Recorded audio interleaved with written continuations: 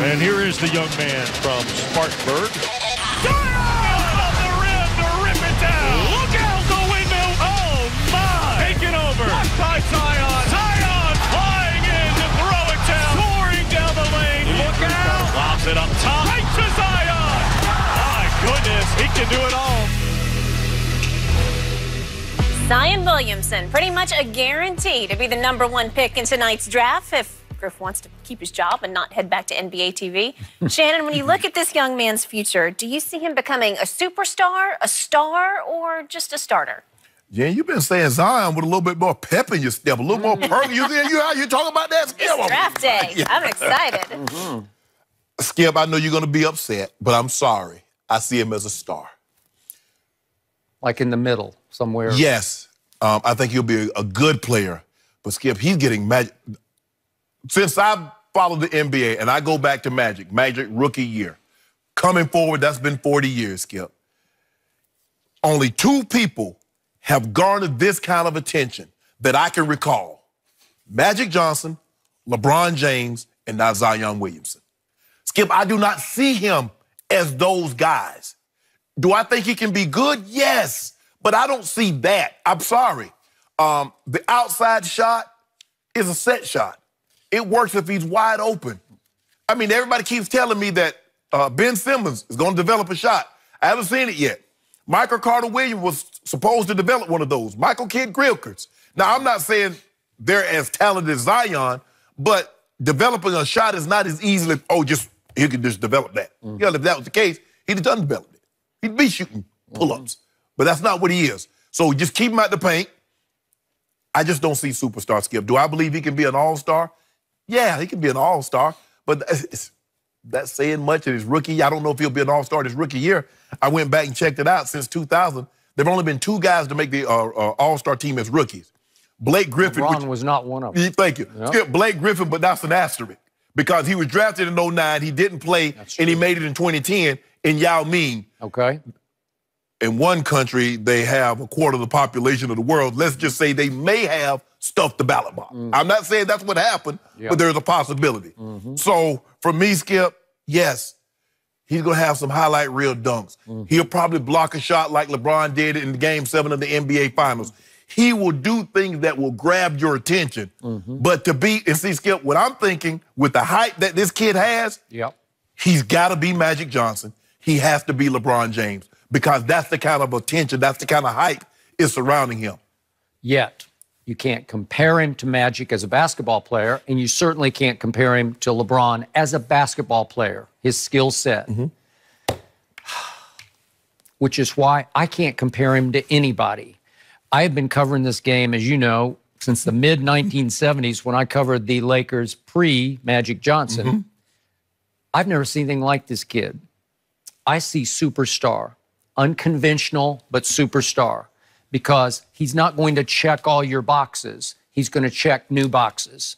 Let's start with maybe his greatest attribute is how he plays defense. He's going to be a dominating defensive player in this league. He's going to make a career-long list of first-team all defenses. He's going to win several Defensive Player of the Year awards. He's Draymond Green with about 40 or 50 more pounds and more explosion.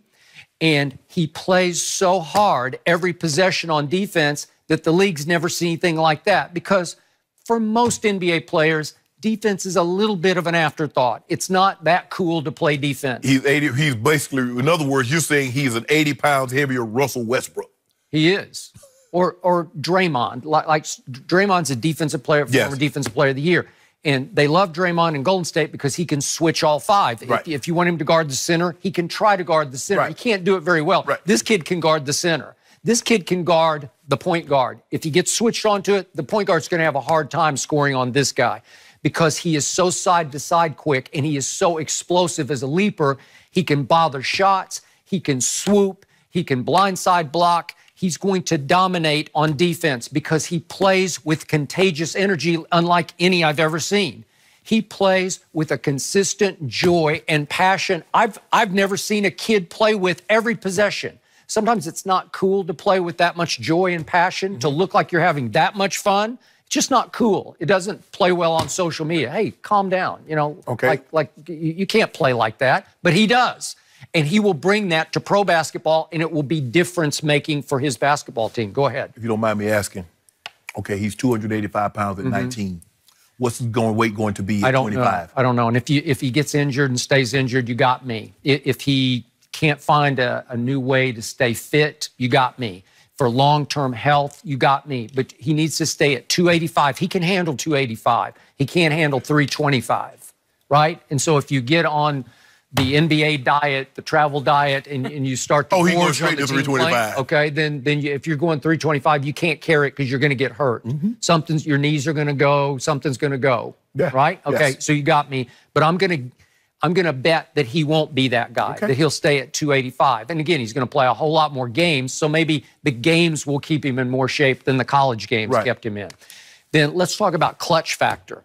Every time Duke needed a big basket, when RJ wasn't getting to take the shot, I'm going to get to RJ in just a moment because I believe that RJ handicapped Zion. I think we didn't get to see full-on Zion because RJ was always in his way. Okay. And Coach K deferred to RJ over Zion, and I never could figure out. He did. And I'm not second-guessing. I first guessed this the day after they lost to Michigan State.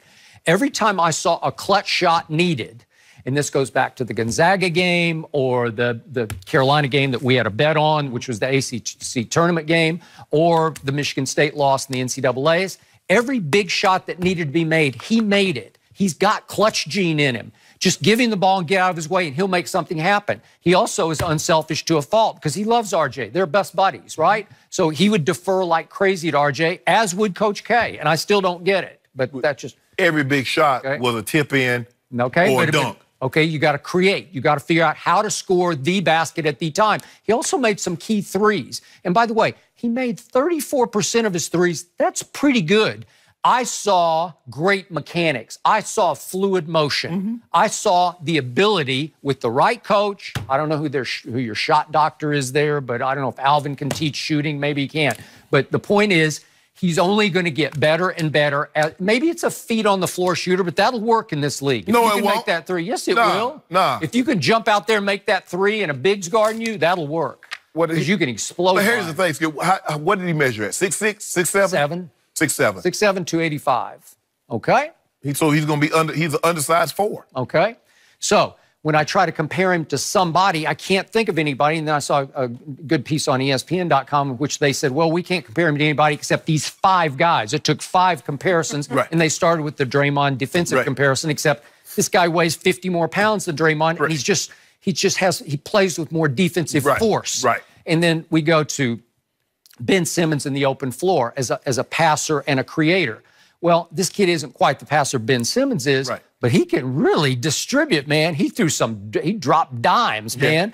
And in the open floor, he is more explosive than Ben Simmons ever thought about being. Just if he gets it going downhill at you, get out of the way. You're not taking that charge. Okay, then we got Blake Griffin. Comparison is just playmaking athleticism, okay? I get that, but this kid is much better right here, right now, as a shot maker, even inside and outside, than Blake was, and I watched him for all his 2 years at Oklahoma. So he's ahead of schedule on Blake Griffin, but I get the comparison. Then we go to Charles Barkley. As a relentless offensive rebounder, Charles was at the top. Why did Charles relentlessly go after the basketball? Because he loved to score the basketball, and he found it's easier to score it if you go get a missed shot, and then they're all out of position, and you put it back, right? Okay, did Charles ever think about playing defense? Not really, okay? But I'll give you that comparison there. And then we finally get down to Julius Randle as a low-post left-handed scorer, where you just lob it into him and he just creates and over the shoulder, gets you on his shoulder. Okay, I see that. But again, he weighs 35 more pounds than Julius Randle does. And Julius is a moose, man. He's a big man. Well, we watched Skip. We watched him against the Lakers. And they had no one that could do anything with Randle on the block. I got it. I'm with you. But these are all the comparisons. You have to add up all those 5 comparisons to get to this kid. And then I'm going to say it one more time. R.J. Barrett was obviously going into last basketball season the #1 ranked recruit, and he was projected as the #1 pick. If you could have came directly out of high school, R.J. Barrett would have been the first pick in the draft. He would be going to Your team, I guess. Yeah. If you couldn't see Zion play college Well, who had the basketball. #1 overall pick last year? Well, yeah, if you wanted to do it that way. Right. Yeah. Because he came straight out of the Suns. The Suns, yeah. So it might have been he'd him be a over Sun. DeAndre Okay, Ayton. there you go. That's exactly right. But why Coach K kept deferring to an RJ who is a ball stopper? He's like a Carmelo with no clutch gene because he missed big shot after shot down the stretch against Gonzaga. He missed 5 straight big shots. Yeah. Okay? I don't see the intangibles in RJ. I get it. He's a 6'8" slasher and he's got lots of skill. He but can man, create his own shot, and your guy can't. Okay, I don't know about that. I give RJ the ball at the top of the key or at the half court, and he can go make a shot. Okay. Your guy need the ball on the block. Yeah, my guy can do things for the rest of the team that are off the charts. RJ Barrett is ball stopper. You give it to him, and then everybody else has to watch. He's got some James Harden in him. Magic or LeBron? Yeah. Is that what he's going to be? Who? Zion. I just told you can't compare him to those guys. Well, no, with the hype, all this hype, you're talking about him like he is? You mean in impact? Yeah. His game doesn't compare. Yes, in impact, he'll- the way they hyped him, the Yeah, way he'll they be got up him there. hyped. You remember what Steve Kerr said the day after he watched that opening game against Kentucky? He just watched one game on TV. And I'm going to paraphrase the quote, but it's like, I thought LeBron was the last one we were going to see like that, and that this kid's got next, right? did. I'm being completely Yes, impartial, yes. but I totally agree with Skip. Thank you. Yeah. Completely 100%. impartial because she does not cover Totally the Pelicans. impartial. Yeah. Don't she have does. my Pelican jewelry on Yeah, or okay, anything. all right. Draft day. Jen Hale, 504. Yeah. Up next, guys, will Kevin Durant return to the Warriors instead of heading east? Chris Broussard joins us to answer that question up next.